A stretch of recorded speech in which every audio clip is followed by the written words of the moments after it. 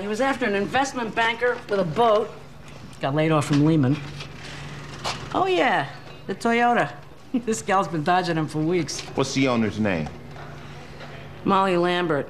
Lives on Park Avenue, but can't make the payment on an '07 Corolla. Molly hasn't lived here for several years. She's getting her PhD at Hudson University. Is my daughter in some sort of trouble?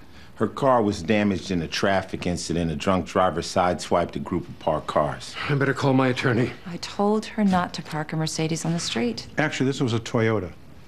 A Toyota? Molly would never drive one of those. You must have the wrong person. The car is registered to Molly at this address. Someone must have stolen her identity. You could just give us Molly's address and we'll look into it.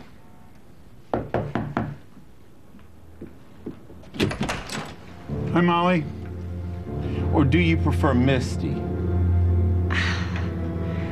So I guess you didn't come here for a lap dance.